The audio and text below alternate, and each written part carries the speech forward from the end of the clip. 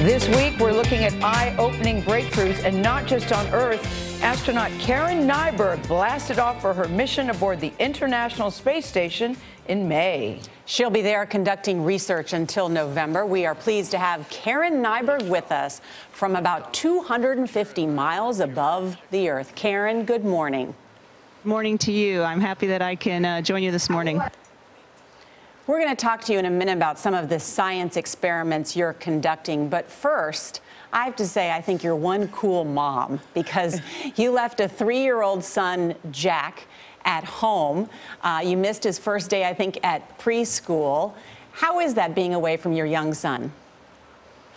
Of course it's hard, but we do have great communication. I send down a video to him every day that's about 20 seconds long, and my husband sends up pictures and videos, and our support people at NASA do the same. And so, you know, there are people in the military who leave their families all the time, so this is nothing unusual or new.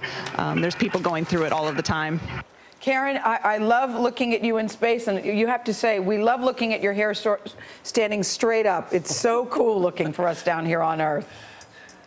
Yeah, it's not too bad to take care of. Every so often, Velcro becomes a problem. Karen, one of the things that you're doing up there, you're doing some experiments looking at the effects of space on the human body, aren't you? That's right. We actually are looking at quite a few things. One of the things about living in space is your body doesn't need things the same way that it needs them on Earth, like your bone structure. And we found that the degradation of bone in astronauts is way faster than an elderly woman with osteoporosis. And so we're definitely doing a lot of study on that. We found out recently, over the past few years, that several of the astronauts are coming back after long-duration space flights with vision problems, degradation in their vision. And we just this increment kicked off a whole suite of tests looking at ocular health. Karen, this year, half of the newest class of NASA astronauts are women. What do you think that means for the way we explore space and changes in science?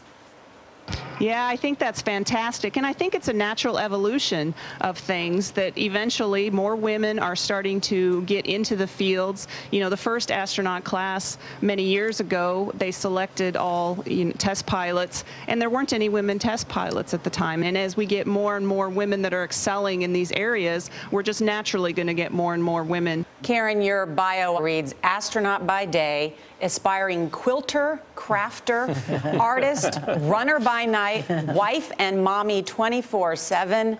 How do you do it? Well, right now I'm probably slacking on the wife and mommy part, and I'm actually slacking on the rest of it too, mostly playing astronaut. But I like to do a lot of different things. You know, I think it's important for people to have hobbies and to have various things they can do at the end of the day when they get home from work, things that are relaxing to them. To me, it happens to be sewing. I could sew for hours. It's very relaxing for me, and I love to create things, and so it's very satisfying to me when I spend some time and create something, especially when I can give it as a gift. It just makes me feel very good. Wow. And quickly, what is that ring bouncing around on your neck that we see? This is my husband's wedding band. I have my husband's wedding band and also a little charm with a J on it for my son. Son Jack, son Jack. Son Jack. This was a first for us. A first for us. Karen from space, wonderful to talk to you. Thanks so much.